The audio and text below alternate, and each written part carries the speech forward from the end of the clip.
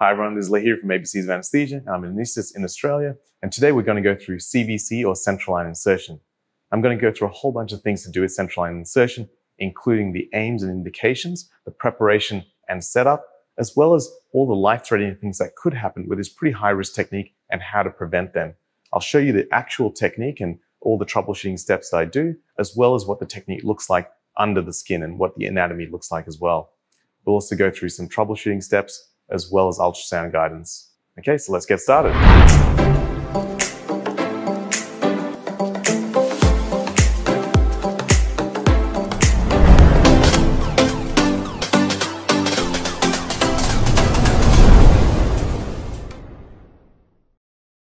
So what is the aim of your central venous line? Well, essentially, if you think about the internal jugular subclavian access routes, it means that your catheter tip is going to be right near the right atrium. So overall, there's a few reasons I might put a CVC in. For example, I might want to give vasopressors.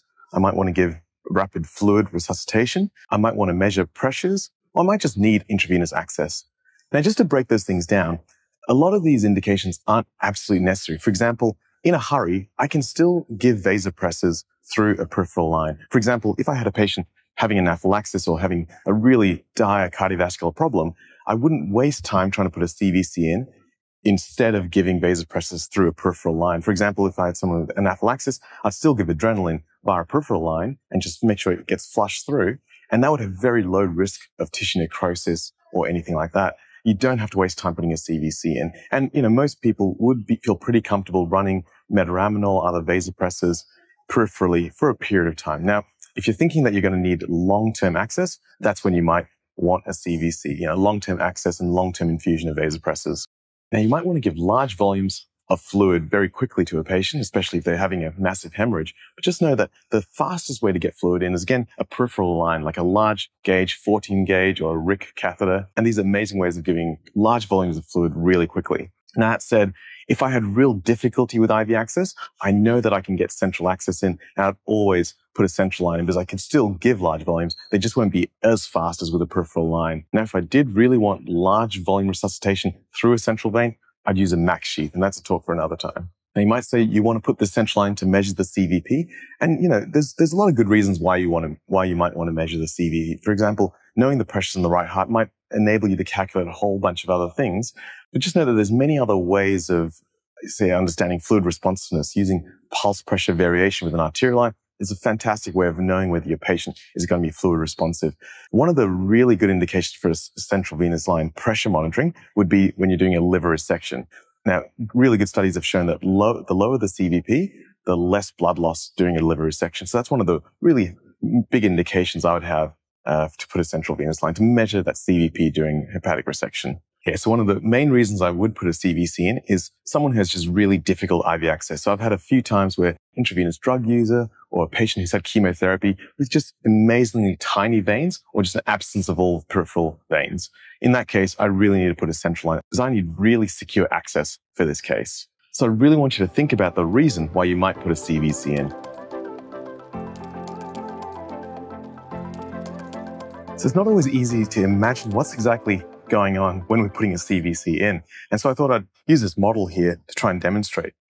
So now imagine that this is the neck up here, and that's going down towards the arm. Here we have the lung. So what we have here is the internal carotid artery, and that's the subclavian artery in red. So here we have the internal jugular vein, the subclavian vein, and they join together to form the superior vena cava, which then enters the right atrium. Now, what I want my CVC to enter and remain just above the right atrium. So when you perform a chest x-ray, this catheter tip should roughly be at the sternal angle level.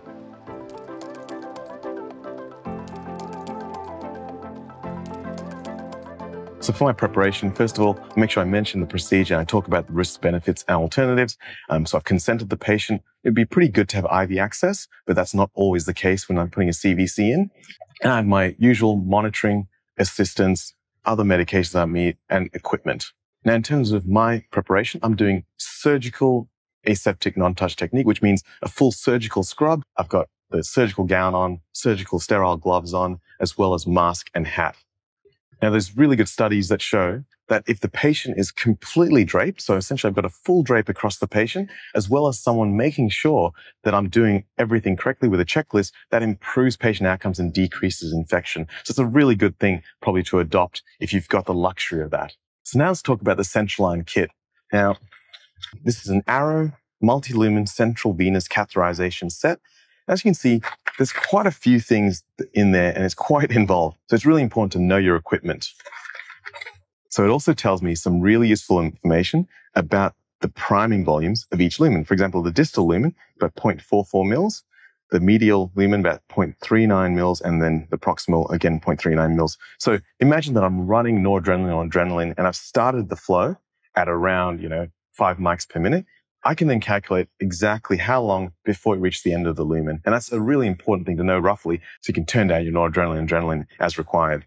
Today we'll be demonstrating internal jugular vein cannulation. So it's important that we've got around a 20 centimeter length. So it's not a larger one such as you might have for a femoral vein cannulation.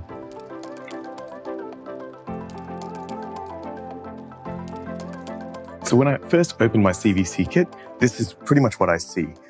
Obviously, I'd have a full surgical scrub on, I'd have sterile gloves on, but just for purposes of demonstration, I'll just use my hands. So as I open the kit, this is what I'd see. And the first thing I do is line up everything in the order with which I'd use it. For example, first of all, I have a 5 ml syringe and a 23 gauge hypodermic needle with some 1% lignocaine. And that would be the first thing that I use. Next, I would use this needle and this syringe. And I take the cap off and put in line. That will be my next puncture. After that, I've got my wire. And the first thing I do here is I set it up. So I take this off and see that it's got a curvature. That curvature is to stop this tip here traumatizing any part of your central vein, your internal jugular vein, or your superior vena cava. So what I do is I just prep that so that I'm able to easily feed it through my syringe and needle. I then get it ready so it's really easily able to be fed through the syringe and needle. And as it comes through the other side of the needle there, it now flips over into a bit of a horseshoe, and that means that it's really safe against any wall, that it's not going to traumatize the wall when it's down near the superior vena cava or the right atrium. So that's ready. After the wire goes in, my needle comes out, and then I use a scalpel to make an incision to widen the skin incision. I then dilate with this device here that goes over the wire and dilates the skin and a bit of the vein. The final thing I do is I will load this through now. So there's some parts of this kit that aren't adequate. So first of all, my assistant or nurse will provide me with some saline in one of these chambers. I will also need IV bungs in some kits. So I get those given to me in a sterile fashion. I need plenty of gauze for this, as well as Tegaderm dressing afterwards. I need one of these antibiotic-coated discs and also a suture kit. So as you can see, having enough trolley space is really vital. Finally, 4-row monofilament suture is probably adequate. Also, I find that an extra 10 ml syringe is really useful. So now that I've got everything lined up and ready, the next thing I do is I prep my CVC line. I take some saline.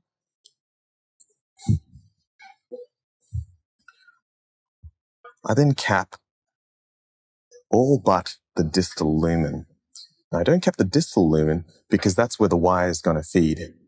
I then flush each of these lumen with saline, making sure that the clamps are unclamped, and I make sure that they're patent. So you'll see, there we go, then some saline out from that lumen. You'll see it from that lumen, and then finally, you'll see it from the distal lumen. I also want to make it really clear that I want to be really protected in this space. It's very easy to get a sharps injury when you're dealing in an emergency situation with so many sharp objects. So generally speaking, even though I've lined it up like this, once I've used one of the sharp devices, I then put it into this blue tray. So I know that's my sharp area.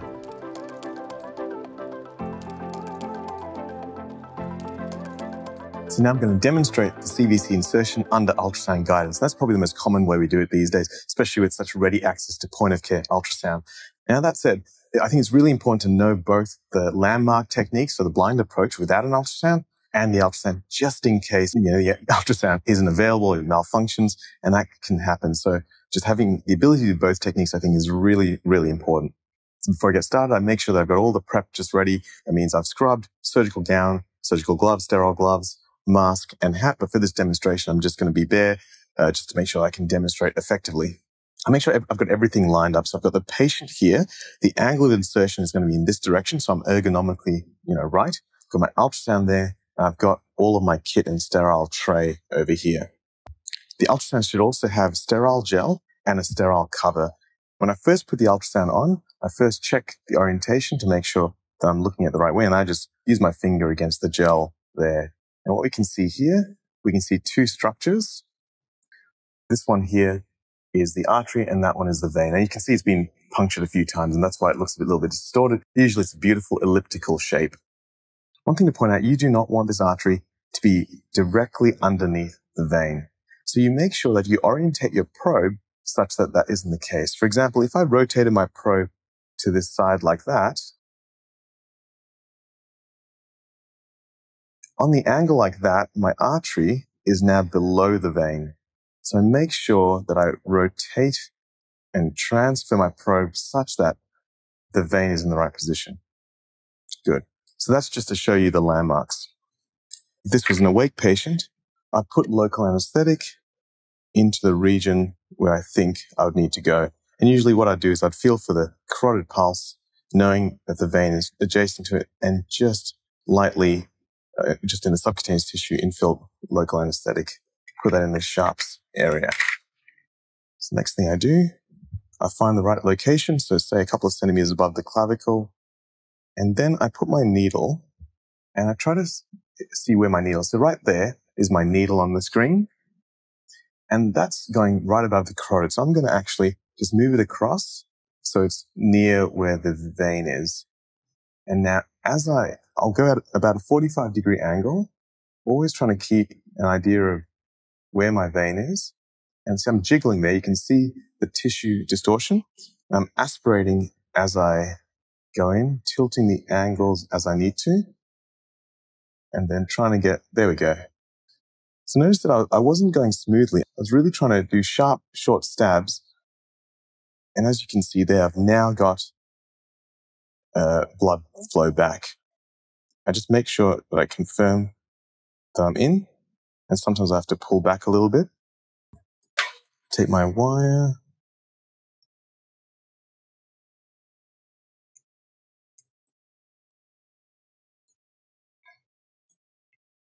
Make sure it goes about even 30 seconds. Again, I'm keeping an eye on exactly what's happening with the monitor. I then take the needle out. And again, I'm just pushing with my wire to make sure that everything is fine like that. And then that goes into the sharps area. I want to make sure that I'm in the right position. So look at that. You can see that white dot there. That is the wire.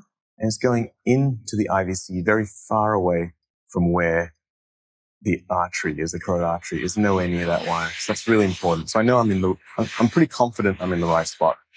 I'll make sure that my wire can move adequately. Next part, I make an incision.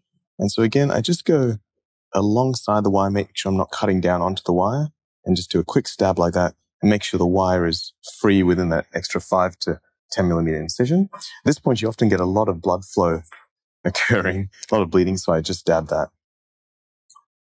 I now load the dilator just onto the wire. And this can be the tricky part. Again, I make sure that I've always got eyes on the wire. It never goes in past the dilator. And then I just do a short dilation. Just remember, I'm not dilating all the way down to the hub, because that can cause a laceration and tear of this SVC. So I'm only going in about maybe 3 centimeters or so. I'm now ready to put the wire. And again, in my sterile field, I just load the tip of this wire across like that. And again, I've got my eyes on the wire at all times. I make sure that it comes out from this distal end before I do anything. So I can see that that's all safe.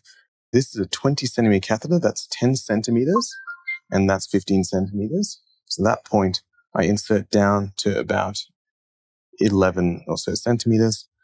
I take the wire out, and you should be able to see a very slow blood flow back. Again, I put my finger on the end here to make sure I'm not in the wrong spot. You can sometimes see the catheter. There you can see it there. But it's not as bright as the wire. What I do then is I check that I'm in the right position by aspirating, and you can see the red blood back. And at that point, I can now cap the distal lumen with this bung. Just like what I did for the distal lumen, I check and aspirate, and you can see the red blood come back, and that's all good. I just check that all lumens are working before I can use this. So make sure it's around 11 centimeters, which is there, and then I'm able to tie it down. It's really important, first of all, that when I dress this, I clean away all that gel, because that really impairs the adhesiveness of your dressing. I use this antibiotic-coated disc, and that's the blue side facing up, and that's really important to just keep the site clean. I'm able to stitch this down. Now, in our hospital, we always say you need 4 points of suturing. In my hospital, in the hospitals I worked at, we always put 4 points of suturing. So that means I've got these two and these two. And I suture that in place, which I won't do on this mannequin. And finally dress it with an opposite dressing.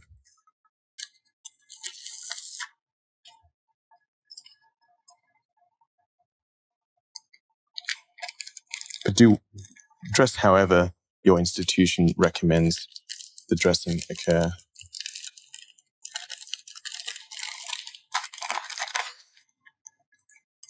Now, before the central line is ready to use, make sure you check with a chest x-ray, make sure the tip of your catheter in a right-sided IJ CVC is around the level of the sternal angle.